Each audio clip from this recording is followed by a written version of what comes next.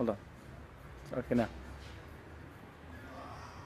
Hello, my name is Alex from the Advent Label Applicator Company. This is going to be a demonstration of the Advent 205 that we have here. The 205 is a plain paper labeler designed specifically to apply labels to pails, 5-gallon pails.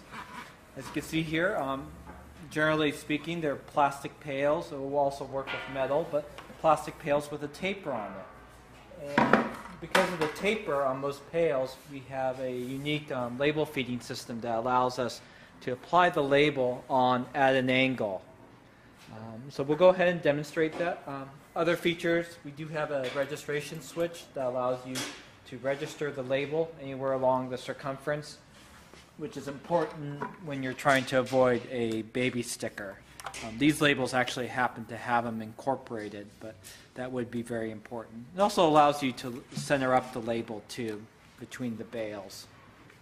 The machine has a heater on it. It melts the glue down. It takes about 90 minutes for the machine to become where it turns nice and freely, as you can see here.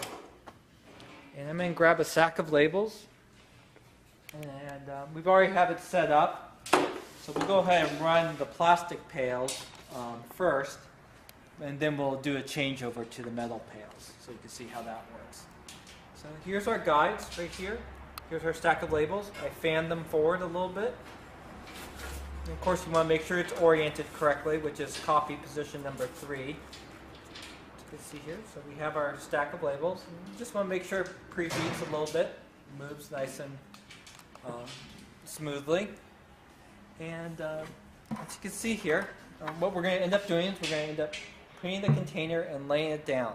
And what happens is when we turn the registration on, it spins around and it's going to hit this wobble switch, and then based on this locking timer right here, it's going to feed a label out in a very specific location.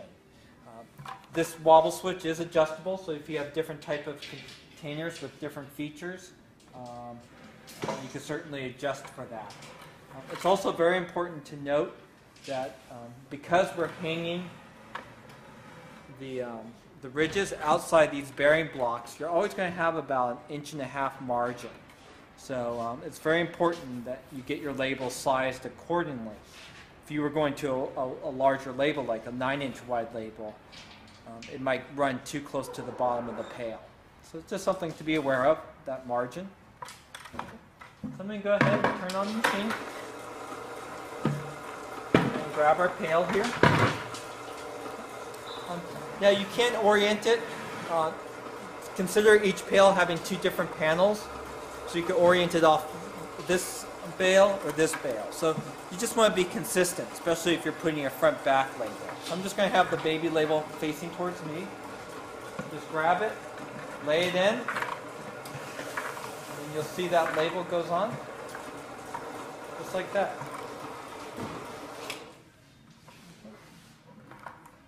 See, pretty much have it dead center on the bales. And that's, of course, adjustable, too. And just to show you,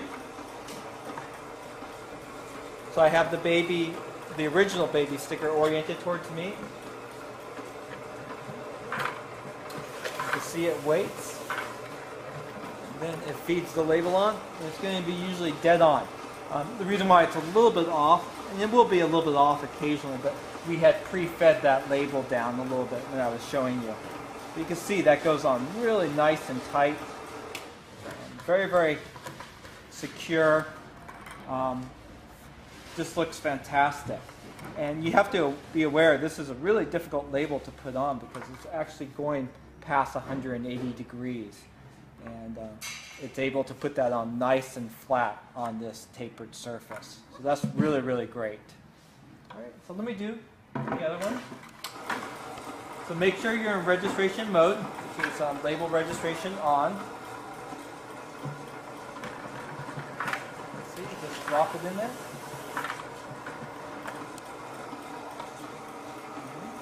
Looks good. More here. So you want to put the bottom down first and lay the top down.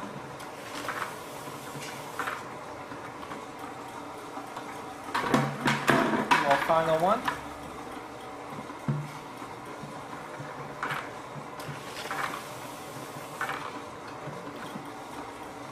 just like that. Looks fantastic. Now, one of the neat, great features of the Advent 200 series, or the 205 specifically, is we're putting a skip glue pattern on automatically. So you can see that label's getting wrapped around really nice and tight. We're saving all that glue. So that's your leading edge, and you got your trailing edge. Nice and secure, but you're saving quite a bit of money. As far as glue usage is concerned, it automatically adjusts. And the other nice thing about doing a skip glue pattern, it's very, very important to allow a label to lay up nice and flat on a tapered surface. It's a really important feature. Doing that with like a pressure-sensitive label or a full glue pattern would be almost impossible. Okay, so let me just put that on again.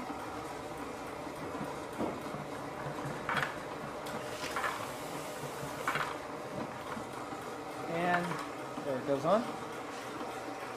It's absolutely perfect. You can see it's dead on. And just to show you, if you had smaller labels and you broke it up into a front-back label, what you could do is if you orient it, this label opposite, so let's say it's facing up,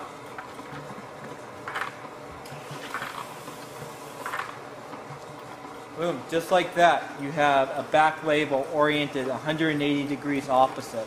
Just absolutely perfect. And of course you could fine-tune it too, but you can see how just easy the 205 makes it to get a label on what many people consider a very difficult container. Turn this off. And just to let you know, the label placement timer, that was adjusted for 3 on this particular label. So now we're going to go to these metal containers. So the first thing I'm going to do, I'm going to take the labels out. By the way, I put some green tape here. It's removable. Most people use a paint marker or scribe, so you could go and switch from container to container very, very quickly. So I'm just going to leave that there.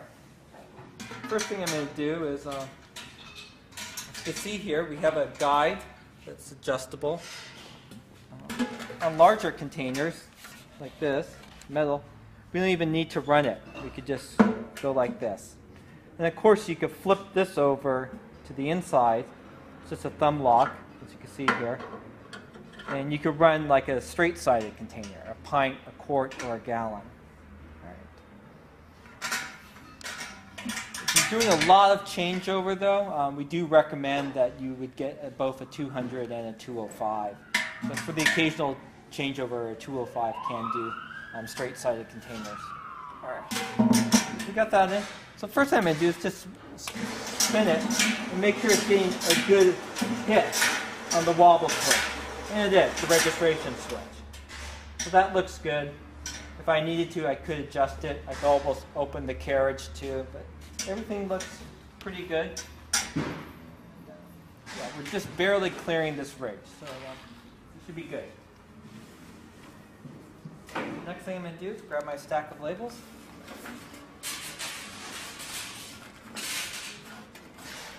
We just kind of straighten these up. And we have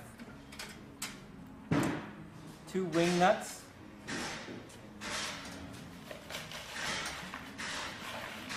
What we just want to do is just try to get straight. Make a fine adjustment. That looks pretty good. Finger tighten. You don't want them binding. All right. And I'm just going to leave it in position number 3 because it's the same size label. It might be fairly close. I'm putting it in registration mode.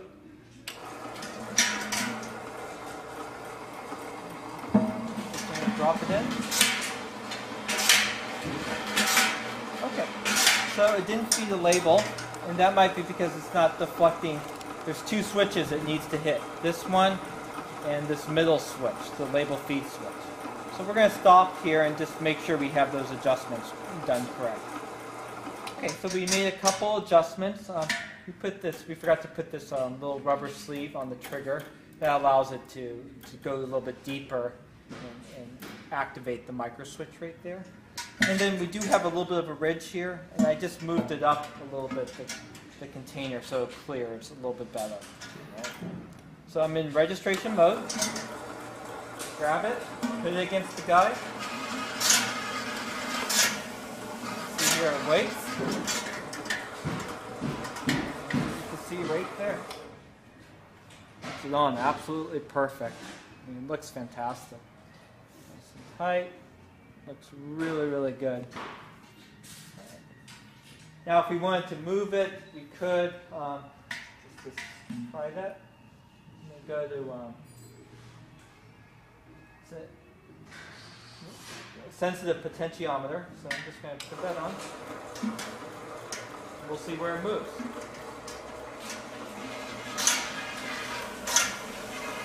See, it fed out a little bit faster. So I went from 3, which is right here, as you can see here, and I went to 2.5.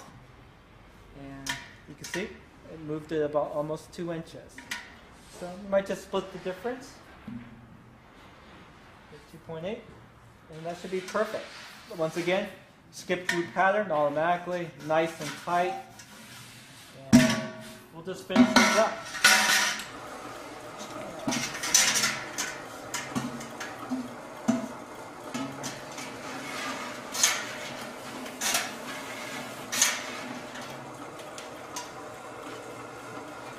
Perfect. That's dead center. Let's move the other. Let's see. A little bit faster. See, you have to support the bail.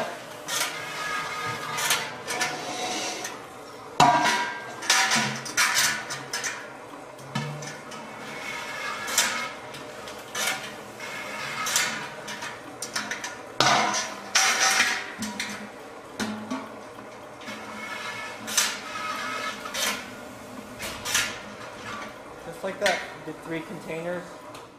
Absolutely perfect. Of course, they connect. Labels on nice and secure. Not going to get ripped off. Sets immediately.